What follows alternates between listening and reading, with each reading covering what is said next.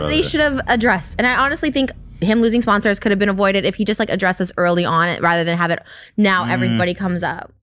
David Julian Dobrik was born July 23rd, 1993.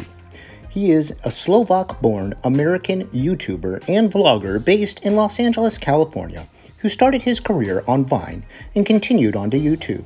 All of Dobrik's videos are exactly 4 minutes and 20 seconds long.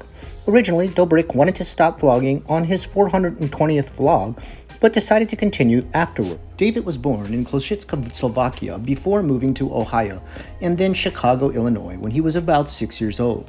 He is currently a DACA recipient living in Los Angeles, California. He has 3 siblings named Esther, Sarah, and Toby. In his videos, he said that Toby Dobrik is his favorite sibling. In 2015, he met a YouTube and Vine star at the time named Liza Koshy, and they began dating. And June 2018, David Dobrik and Liza Koshy announced their mutually amicable breakup after keeping it hidden from fans for 6 months. He started out on the now defunct 6-second mobile app Vine, where he was also popular, reaching over 1.3 million followers. On April 3rd, 2013, he uploaded his very first Vine video. He collaborated with many other Viners such as Gabby Hanna, Alex Ernst, Brand Calaville, and Josh Peck. David regularly films with his friend group, labeled the Vlog Squad, which includes many other YouTubers such as Jason Nash, Carly and Aaron, Zayn Hijaz, Jonah, Karina Kopp, Scotty Sire, and Jeff Wittick. Beyond the internet entertainment, Dobrik's voice was also used in the Angry Birds movie 2 from November 2019 to January 2020. He was one of the judges on Nickelodeon TV show America's Most Musical Family, hosted by the stars of the SpongeBob fan favorite special, and as of August 2020, hosts Discovery Channel's reality competition TV, Dodgeball Thunderdome. But with all that out of the way, you're not here for a biography on David Dobrik. You're here for the controversies. Let's get into those. Dobrik has a history of saying racial slurs and even asked a minor for sex at one time.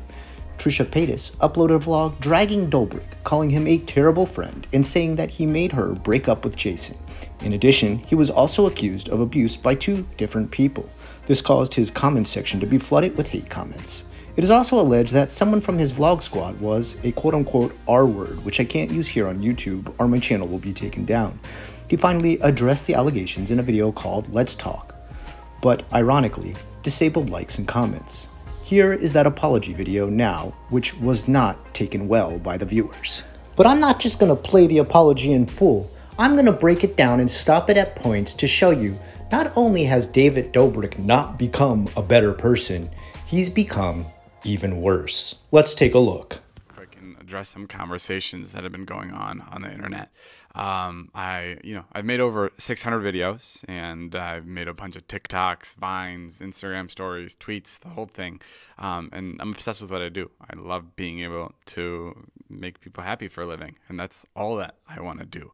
That being said, consent is something that's super, super important to me. So I'm going to stop you right there, David, because already we've got our first, I guess, overlook by Mr. Dobrik here, and that overlook is November 2018. In a deleted vlog known as She Should Have Not Played with Fired, Dobrik is hanging out with a group of his friends, including former Vlog Squad members Dirty Dom. In this video, Dom jokes that he has invited over a group of girls to have a fivesome with them. The girls are briefly included in the video, while Dom aims sexual jokes and commentary at them. With a friend or shooting with a stranger, I always make sure that whatever the video I'm putting out, I have the approval from that person. Once again, I have to stop the apology because approval is not something that Dobrik is concerned with. In fact, he hasn't gotten a lot of people's approval on a lot of projects, including his very own app that he made for the iPhone. On September 2020, a 5-part TikTok series about a young man named Kareem offers his application to be a designer for Dobrik's new app. In the videos, Kareem suggests the name of Dispo, which leads Dobrik to comment on his TikTok saying he loved the name and would be in touch. Kareem later reveals Dobrik did not hire him. This means not only did Dobrik run away with the name of the app, but also the idea, the creation, and of course, all the money made by said app, giving Kareem none of it and no appreciation or credit.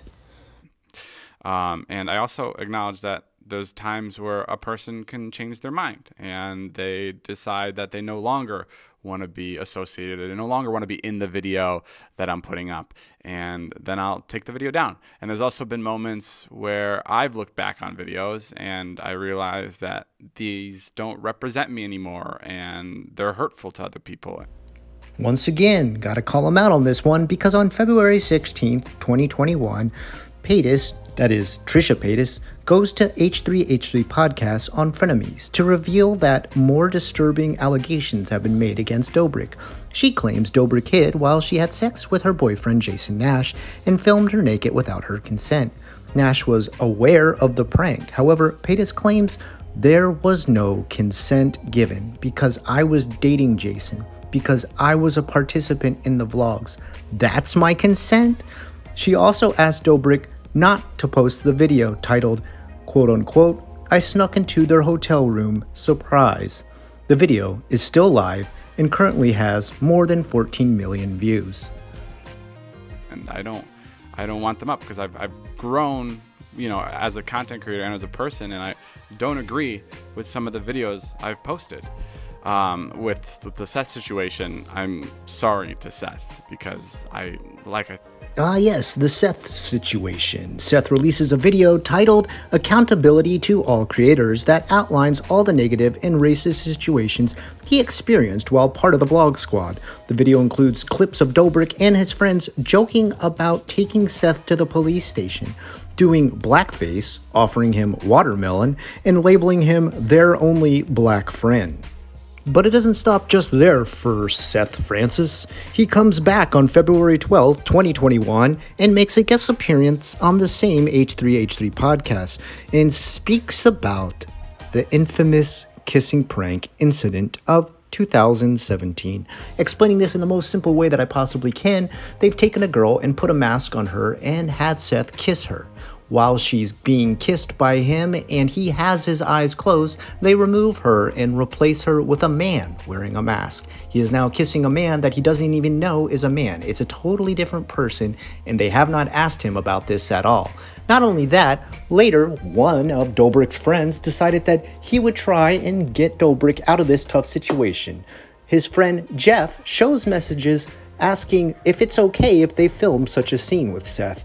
Seth says okay in the messages, and he's literally showing his phone on camera. But this is not actually the case. It's found out later that Seth was approving of a completely unrelated video. It did not consent to any of this at all. Seth, because like I said, I would just want to make videos where everybody in it, whether you're participating or watching, is enjoying and having a good time. What David did not understand after posting this apology was that the good times were over. The enjoyment was finished, and no one approved of this apology whatsoever. This apology was not heartfelt whatsoever, was merely a 2-minute long apology, ran through all the events, didn't actually cover any of the things he was called out for, talk about specific situations, or even fix any of the problems he had had in the past, like simple things, taking down a video for instance, still not fixed to this day. And from here, guys, it only gets worse. But Dobrik's not done. He comes back with a longer apology. Why? Not because he's sorry, not because he's losing 200,000 subscribers, but because the sponsors are pulling the money from underneath his channel. Hi guys, it's 1:45 in the morning and I'm finally by myself, which I know doesn't sound that crazy to be by yourself at 1:45 in the morning, but this week's been pretty hectic and there have been a lot of people around telling me what to do, giving me advice, I've put myself in a lot of situations where I've needed to apologize for my past actions, and I've never done this correctly, and I've never done this respectfully, and my last video is a testament to that. I don't want to defend that video. I don't want to delete that video. I just want to be clear. What this video isn't going to be is it's not going to be me discrediting Trisha, Kat, or any other woman involved. I'm going to be using words that may trigger some survivors, and that's just so I don't explain anything vaguely, and I can explain every situation appropriately. I want to start this video off by saying I fully believe the woman who came out against Dom and said she was assaulted by him. As was reported, the next day I got consent to post the video. Even though I got the consent to post that video, I should have never posted it. And what I understand now, and I didn't understand before, is that she sent that text because she felt like she had to, not because she wanted to. So, does David finally fix everything and make claim that he's the one at fault and that all this is on him and he's going to do as much as he can to individually apologize to everyone and fix all these situations? No. Instead, you better get that bus ready, because he's about to throw the whole vlog squad under it. At this point, multiple YouTubers making videos, exposés, analyzing this apology, tearing it down bit by bit. But the person who probably said it best of all people was Trisha Paytas. It's just stuff that they should have addressed. And I honestly think him losing sponsors could have been avoided if he just like addresses early on it rather than have it now everybody comes up. When Trisha Paytas starts telling you how you need to handle your drama and get everything packed away and in order, you know you done fucked up. Dobrik is in a race to try and repair his claim to fame and keep his place amongst the YouTube stratosphere. Sadly, YouTube demonetizes all of his channels. All of his sponsors slowly slip away in the shadows of the night, and Dobrik is left out in the cold to recover. It's time to take a break, Mr. Dobrik, and that's what he does from the internet for a while, and then comes back to do what? Injure his best friend. What else would you do when you come back? Corinna gets on it, and then David starts moving it. It's like, this shot looks so sick, this looks beautiful. She's good. The thing comes off, and it starts falling down, and Corinna's like, well, what the fuck, put me down, put me down. She's like, you take things too far, David. I just jumped out of a plane 20 times. What's the worst that could happen if I swing from a rope over a 1 foot deep lake? And yeah, I didn't know I was gonna go that fast. So I grabbed the fucking rope and I tried to make a goddamn funny video for people. But this is where I made a mistake. I forgot that the biggest fucking idiot I know was driving it. Oh shit! Oh shit!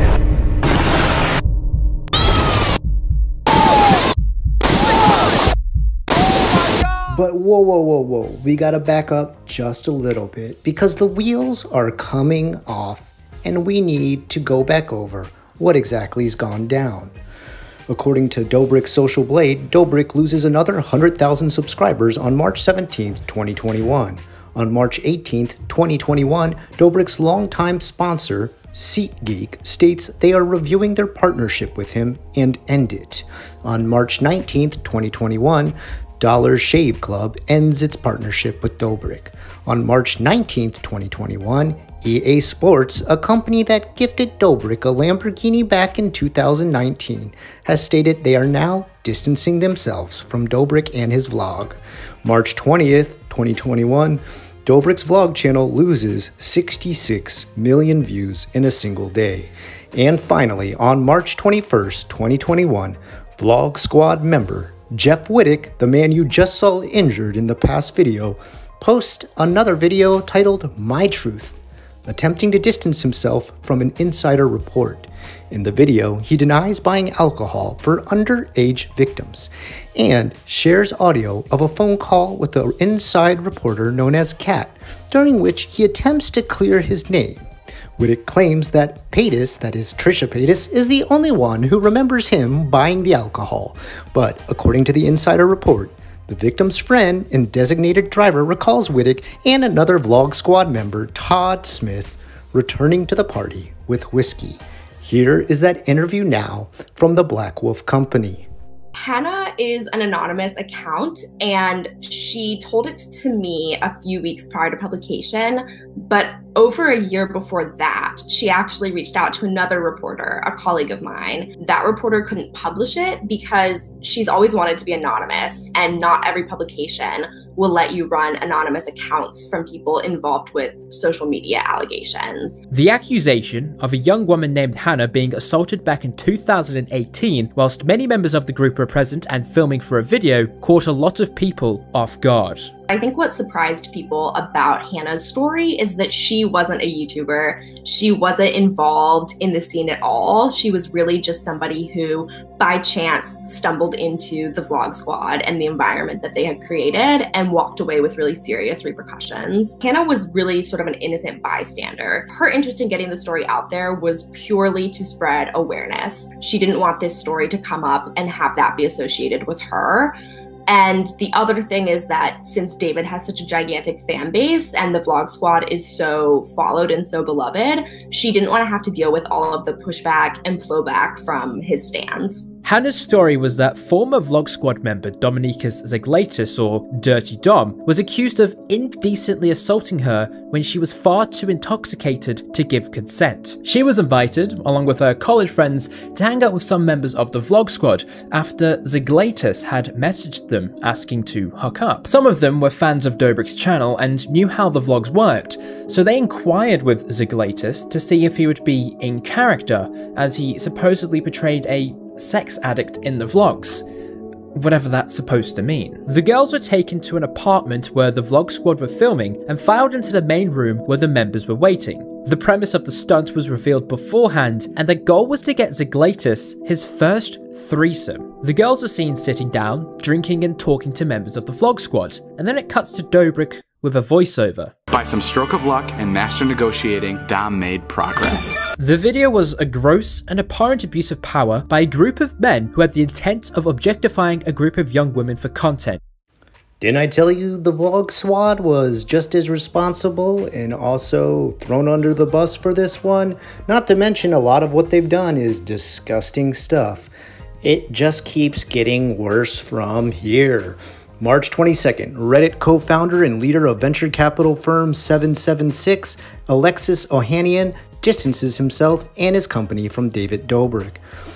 March 22nd, 2021, sponsor Frank's Red Hot Chipotle, Bumble, and SeatGeek officially announced they will not be partnering with Dobrik anymore. March 24th, Dobrik is removed from the lineup of creators on the YouTube special No Place for Hate, an anti-bullying tour. March 25th, YouTube temporarily suspends David Dobrik and Dirty Dom. Finally, in April 22nd, 2021, after months of dodging rumors, Jeff Wittek, the man you saw injured in the past video, uploads a multi-part documentary called Don't Try This at Home on April 21st, which explains an accident that he suffered last year, the one you just saw in the video, which broke parts of his face and skull and required him to have surgery for Dobrik's comeback vlog in June 2020. The Vlog Squad went on a wakeboard in a shallow lake pulled by excavator operated by David Dobrik. Yes, that's the man swinging everyone around in that video.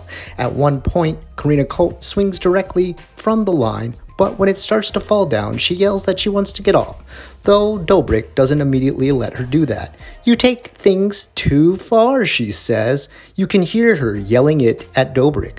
When Wittek tries wakeboarding, Dobrik swings him even higher, abruptly stops, and causes Wittek to crash into the machine, then into the water, with his foot still caught on the line.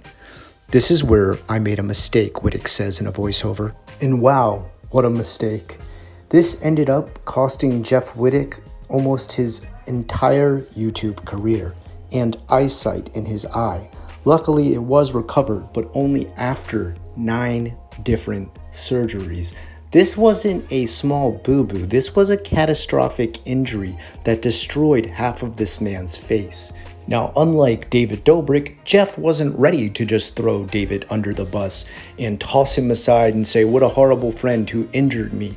Instead, Jeff stood up for David and in fact came forward saying, David's taking care of me, he's looking after me, he's making sure I'm okay. Until it was later revealed that David had tossed Jeff out like yesterday's trash. Not able to keep up with the vlog squad, not able to make new YouTube videos, gonna be in the hospital just because you were injured by my antics? Oh well, bye friend, talk to you never. Here's what Jeff had to say. Has David messaged you to see if you're okay? Nope, not a text or nothing. Not surprised, you know? It is what it is, but I'm done being fake friends with that motherfucker. So That's right, guys. Not a phone call, not a text, not a hello, how you're doing, not a stop by the hospital and check on your friend that, you almost killed. You almost made him lose eyesight. You almost fractured and destroyed the side of his face. Gross. What kind of person does this? Who doesn't go visit a friend when they're in an accident? Like, if your best friend is in an accident, a car accident, something that has nothing to do with you, you're probably gonna go visit them. If you are the person who caused the accident and it almost killed them, you're not gonna go see them? Who does that? What kind of human does that? This is the real LA lifestyle showing through on David Dobrik. I just had a discussion with a fan on Twitter about this, and I call it the trampoline effect. Let's talk about that trampoline effect. So many stars, and this is Hollywood and this is YouTube. They get that big springboard up into the air into stardom with that first big jump on YouTube or Hollywood, whatever. I guess for David right now, it's a little bit of both since he's doing Discovery. And as they skyrocket into the air, they have two choices. They either grab their friends to jump along with them so that when they finally come back down and level out, all those friends are still there waiting for them. Or if they don't, and they just let everybody sit on the ground while they pole vault into the air, when they come back down, they're gonna find that trampoline very empty of friends and family. And I think what we're seeing here is that effect on David. On top of it, we've got another layer. David seems to be a fake friend. If there's one thing I've started to understand is there's very many people on YouTube that have a YouTube personality and then a off of YouTube personality. From what I hear, Mr. Beast is the type of guy who on and off screen seems to be a sweetheart. The guy passionately cares about being altruistic and making the world a better place.